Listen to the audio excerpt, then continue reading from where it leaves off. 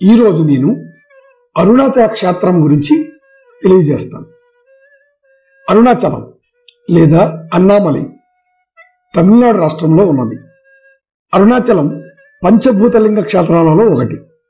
దక్షిణ భారతంలో వెలిసిన పంచలింగ క్షేత్రములలో అగ్నిభూతానికి ఇది ప్రతీక. ఇది అగ్నిలింగము. అరుణాచలం అనగా అరుణ అంటే ఎర్రని, అచలము అంటే కొండ అని అర్థం. ఆ రుణ అంటే పాపములను హరించినది అని కూడా అర్థమున్నది. తమిళంలో తిరువన్నామలై అంటారు. తిరు అనగా శ్రీ అంటే దివ్యమైనది, అన్నామలై అనగా పెద్ద కొండ అని అర్థం. ఇది చాలా గొప్ప పుణ్యక్షేత్రం. స్మరణ మాత్రం చేతనే ముక్తి నొసగే క్షేత్రం. స్కాంద పురాణంలో ఈ అరుణాచల క్షేత్రం గురించి ఒక వివరణ ఉన్నది. జీవకోటి యాత్రలో ఒక చోట అడ్డంగా ఒక గీత పెట్టబడుతుంది. ఆ గీతకు ముందున్నది అరుణాచల ప్రవేశమునకు ముందు గడిపిన జీవిత యాత్ర. అసలు జీవి అరుణాచలంలోకి ప్రవేశించినది లేనిది చూస్తారు. అరుణాచలంలోకి ఒక్కసారి ప్రవేశిస్తే ఆ జీవి జీవితం ఇంకొకలా ఉంటుంది. కానీ అందరూ అరుణాచలంలోకి ప్రవేశించలేరు. అరుణాచల ప్రవేశానికి ఈశ్వరానుగ్రహం కావాలి. అరుణాచలం అంత పరమ పావనమైనటువంటి పుణ్యక్షేత్రం. అటువంటి పావన క్షేత్రంలో వెలిసిన స్వామి శ్రీ అరుణాచలేశ్వరుడు. మనం ఒకానొకప్పుడు శంకరుని ప్రార్థన చేస్తే ఆయన మనకిచ్చిన వరములు 4 చెప్తారు. దర్శనాత్ అభ్రశ దశి, జననాత్ కమలాలే, స్మరణాత్ అరుణాచలే, కాశ్యాంతు మరణాన్ముక్తి. స్మరణమునకు మనస్సునకు సంబంధించినది. మీరు ఇక్కడ అరుణాచల శివుడు అని తలుచుకుంటే చాలు, మీ పాపరాశిని ధ్వంసం చేస్తాను అన్నాడు. కేవలము స్మరించినంత మాత్రం చేత పాపరాశిని ధ్వంసం చేయగలిగిన క్షేత్రం అరుణాచల క్షేత్రం. ఇక్కడ పరమశివుడు 3గా కనపడుతూ ఉంటాడు అని పురాణం చెప్తుంది. అక్కడ ఒక పెద్ద పర్వతం ఉంది. దాని పేరే అరుణాచలం. అచలం అంటే కొండ. దానికి ప్రదక్షిణం చేయాలంటే 14 కిలోమీటర్లు నడవాల్సి ఉంటుంది. ఆ కొండ అంతా శివుడే. అక్కడ కొండే శివుడు. కొండ కింద ఉన్న భాగమును అరుణాచల పాదములు అని పిలుస్తారు. అక్కడికి వెళ్ళిన భక్తులు ఆ కొండకి ప్రదక్షిణ చేస్తారు. అలా చేస్తే ఎన్ని కోట్ల జన్మల పాపములు అక్కడ దగ్ధమవుతాయి. అరుణాచలేశ్వరునికి చేసిన ప్రదక్షిణం ఇహమునందే కాక పరమునందు సుఖములను మోక్షములను కూడా ఇవ్వగలదు. అరుణాచలం కొండ సామాన్యమైన కొండ కాదు. శివుడు స్థూల రూపంలో ఉన్నాడు, కొండగా ఉన్నాడు. దేవాలయములందు శివలింగ రూపంలో ఉన్నాడు. అరుణాచలం కొండ మీద దక్షిణామూర్తిగా ఇప్పటికీ ఉన్నాడని అంటారు. అరుణాచల గిరి ప్రదక్షిణ చేసేటప్పుడు శాస్త్రంలో ఒక మర్యాద ఉంది. ఎవరైనా ప్రదక్షిణ చేసే సమయంలో వాళ్ళ కాలు గాని వేలు గాని తెగి నిత్తులు ధారలై కారితే వేరొకరికి ఆ రక్తధారను ఆపే అధికారం లేదు. సాక్షాత్తు శ్రీ మహాలక్ష్మి వచ్చి తన పట్టుచీర కొమ్ము చింపి కట్టుకడుతుంది అని ప్రమాణం. స్కాంద పురాణం అలా చెప్పింది. కాబట్టి అరుణాచలం అరుణాచలమే. అచలము అంటే కదలనిది అని మనం తెలుసుకున్నాం. కదలనిది అంటే జ్ఞానము. ఇప్పుడు తనలో తాను రమించే పరమేశ్వరుడు అచలుడై ఉంటాడు. అరుణం అంటే ఎర్రనిది, కారుణ్యమూర్తి, అపారమైన దయ కలిగిన అమ్మ. అమ్మ అయ్య కలిసినది అరుణాచలం కొండ. ఓం నమ శివాయ. ఈ కొండ దిగువన ఉన్న ఆలయ వివరాలు. ప్రధాన దైవం అరుణాచలేశ్వర స్వామి. పంచభూత లింగాలలో అగ్నిలింగం. స్థానికంగా ఇక్కడ అన్నామలయ్యార్ అంటారు. ఇక్కడ వెలసిన దేవి అపిత కుచలాంబిక అమ్మవారు. స్థానికంగా ఉన్నామలై అమ్మన్ ఉమాదేవి అయిన పార్వతి అని పిలుస్తారు. ఈ ఆలయ ప్రాంగణంలో ఉన్న పుష్కరిణులు, అగ్ని తీర్థం, బ్రహ్మ తీర్థం ఉన్నాయి.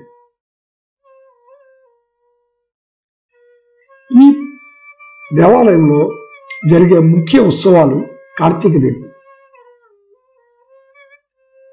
అరుణాచలం వేద పురాణాలలో కొనియాడబడ్డ క్షేత్రం. అరుణాచలేశ్వర దేవాలయం శివాజ్ఞ చేత విశ్వకర్మచే నిర్మించబడిందని, దాని చుట్టూ అరుణమనే పురము కూడా నిర్మించబడిందని పురాణములు తెలుపుతున్నాయి. అక్కడ జరగవలసిన పూజా విధానమంతా గౌతమ మహర్షి శివాజ్ఞ చేత ఏర్పాటు చేశారని స్కాంద పురాణంలో అంతర్గతమైన అరుణాచల మహత్యం తెలుపుతున్నది. ఈ కొండ శివుడని పురాణములు తెలుపుచుండడం చేత ఈ కొండకు తూర్పున గల అరుణాచలేశ్వరాలయము కంటే ఈ కొండకే ఎక్కువ ప్రాధాన్యం ఇవ్వబడుతున్నది. ఇది జ్యోతిర్లింగం అని చెప్పుకొనబడుచున్నది. ఇది తేజోలింగము కనుక అగ్నిక్షేత్రం అంటారు. ఈ అరుణాచలం పరమేశ్వరుని జ్యోతిర్లింగ స్వరూపం కావటం వల్ల దీని చుట్టూ ప్రదక్షిణ చేయడం సాక్షాత్తు శివునికి ప్రదక్షిణం అని భక్తుల విశ్వాసం. రమణ మహర్షి దీని ప్రాముఖ్యాన్ని పదే పదే ఉద్ఘోషించి ఉన్నారు. పాదచారులై శివస్మరణ గావిస్తూ ప్రదక్షిణ చేసేవారికి మహాపుణ్యం సిద్ధిస్తుందని మహాత్ముల వచనం. అందుచేత నిత్యము అన్ని వేళలా ఎంతో మంది గిరి ప్రదక్షిణం చేస్తూ ఉంటారు. గిరిపైన గల మహౌషధి ప్రభావం వల్ల శరీరమునకు, శివస్మరణ వల్ల మనస్సుకు, శివానుగ్రహం వల్ల ఆధ్యాత్మిక జీవితానికి స్వస్థత చేకూరుతుందని భక్తుల నమ్మకం. గిరి ప్రదక్షిణం చాలా వరకు తారు రోడ్డు పైన జరుగుతుంది. ఈ మధ్యకాలంలో గిరి ప్రదక్షిణం చేయడానికి వీలుగా రోడ్డు పక్కన కాలిబాట కూడా తయారు చేశారు. ఎక్కువ మంది ఉదయం సూర్యతాపాన్ని తట్టుకోవడం కష్టం కనుక రాత్రిపూట లేదా తెల్లవారుజామున చేస్తారు. ఇప్పుడు మీకు మహిమాన్వితమైన అరుణాచలం యొక్క గిరి ప్రదక్షిణ మీకు చూపిస్తాను. ఈ గిరి ప్రదక్షిణలో వచ్చే అష్టదిక్పాలకులు ప్రతిష్ఠించిన శివలింగాలను కూడా మీకు దర్శింపజేస్తాను. శ్రద్ధగా చూసి భక్తితో దర్శించుకోండి. కాలినడకన వెళ్ళలేని వాళ్ళు, ముసలి వాళ్ళు ఆటోలలో కానీ కార్లలో కానీ గిరి ప్రదక్షిణ చేస్తూ ఈ అష్టలింగాలను దర్శించుకొని గిరి ప్రదక్షిణ చేసి పాదాల వద్ద ఉన్న అరుణాచలేశ్వర గోపురం వద్దకు చేరుకొని అరుణాచలేశ్వరునికి నమస్కారం చేసి గిరి ప్రదక్షిణ యొక్క ఫలితాన్ని సంపూర్ణం చేసుకుంటారు. ఈ గిరి ప్రదక్షిణలో మనం అరుణాచలేశ్వర స్వామి మందిరం నుంచి కుడివైపుకు మన ప్రదక్షిణ ప్రారంభించినప్పుడు మొట్టమొదట తూర్పున ఉన్న లింగము ఇంద్రలింగం. ఇంద్రుడు తూర్పు దిక్కుకు అధిపతి కాబట్టి తూర్పున ఇంద్రలింగం ఉంది. ముందుగా ఇంద్రలింగాన్ని దర్శనం చేసుకుందాం. ఇంద్రలింగ దర్శనం అయిన తర్వాత మరి కాస్త ముందుకు ప్రయాణించినప్పుడు అరుణాచల గిరికి ఆగ్నేయ దిశగా మనం చేరుకుంటాము. అక్కడ మనకి అగ్ని ప్రతిష్టాపితమైన అగ్నిలింగము ఉన్నది. అగ్నిలింగం యొక్క దర్శనం కూడా చేసుకుని దక్షిణ దిక్కుకు మనం చేరుకుంటాం. ఆగ్నేయ దిశ నుండి దక్షిణ దిశకి వెళ్లే మార్గ మధ్యంలోనే శ్రీ రమణ మహర్షి గారి ఆశ్రమం కూడా ఉన్నది. మనము శ్రీ రమణ మహర్షి ఆశ్రమాన్ని సందర్శించి దక్షిణ దిక్కుకి చేరుకోవచ్చు. దక్షిణ దిక్కుకు చేరుకున్న తర్వాత అక్కడ దక్షిణ దిక్పాలకులు యమ ప్రతిష్టాపిత యమలింగం కూడా ఉంది. ఆ యమలింగం యొక్క దర్శనం చేసుకుందాం.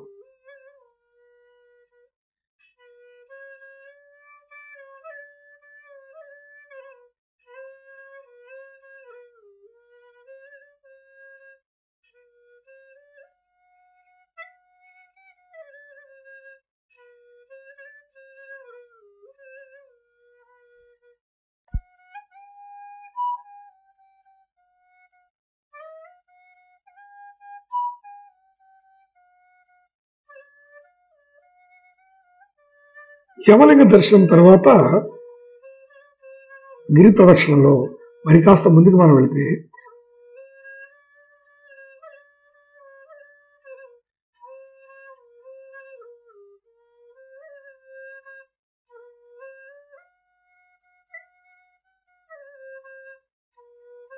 రమణాశ్రమానికి 2 కిలోమీటర్ల దూరం వెళ్ళిన తర్వాత కుడివైపునకు తిరిగి రోడ్డుకి మధ్యలో వినాయకుడి గుడి వస్తుంది. అక్కడ నుండి కొండను చూస్తే నందిలాగా కనిపిస్తుంది.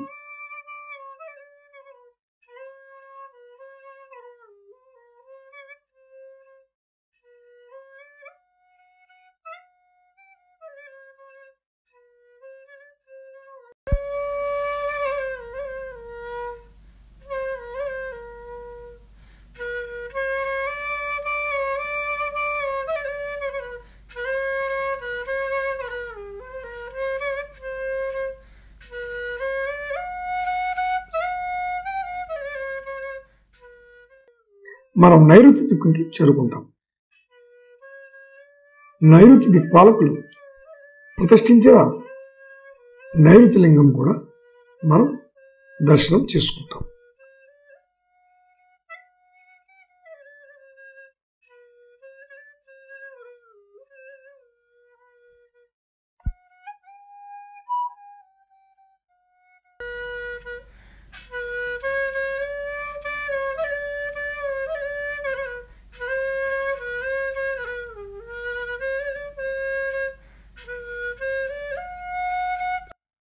ఆ నైరుతి లింగ దర్శనం తర్వాత మనం మన గిరి ప్రదక్షిణలో ముందుకు సాగితే పశ్చిమ దిక్కుకు చేరుకుంటాం.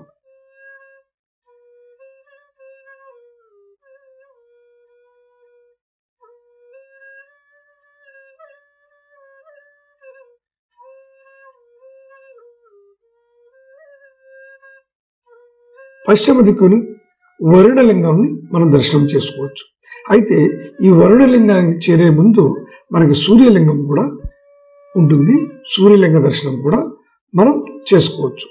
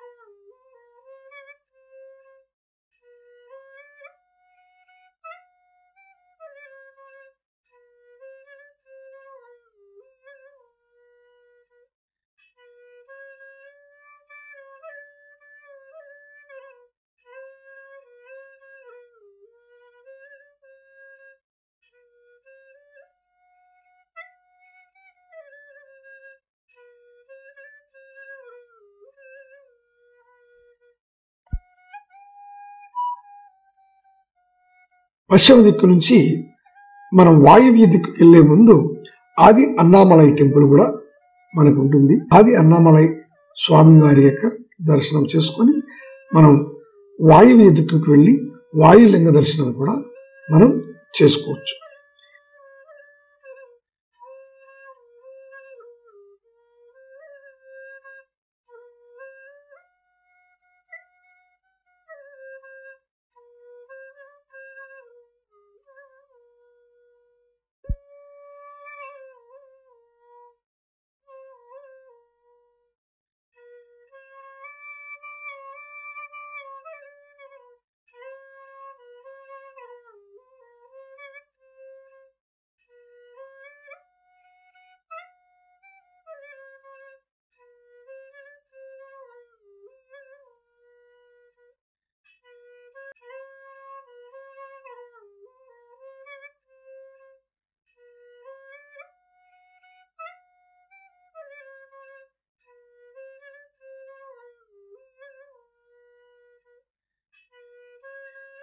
వాయులింగ దర్శనం చేసుకొని భక్తితో గిరి ప్రదక్షిణలో ముందుకు సాగి ఉత్తర దిక్కుకి చేరుకుంటే ఉత్తర దిక్పాలకుడు కుబేర ప్రతిష్టాపిత కుబేర లింగాన్ని మనం చూడవచ్చు. కుబేర లింగాన్ని భక్తితో దర్శించి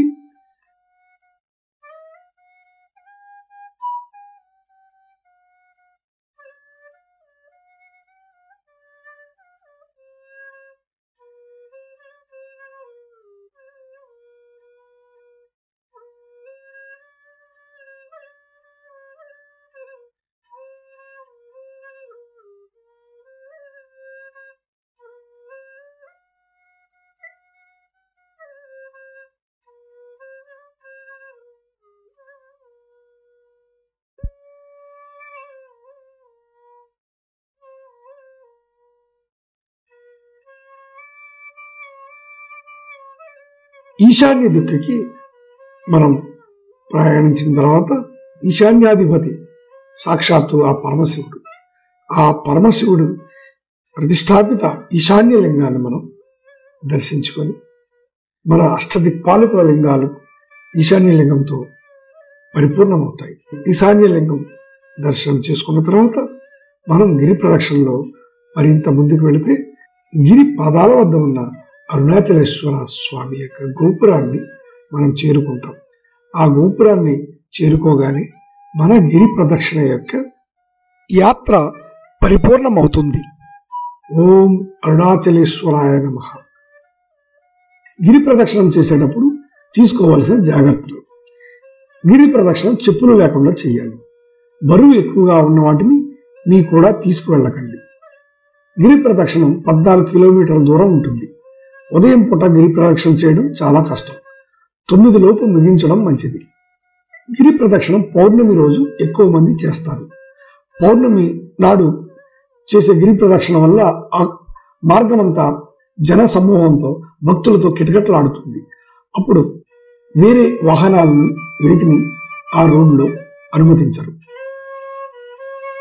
ఓం అరుణాచలేశ్వరాయ నమః. ఓం అపిత కుచలాంబికా దేవి నమః.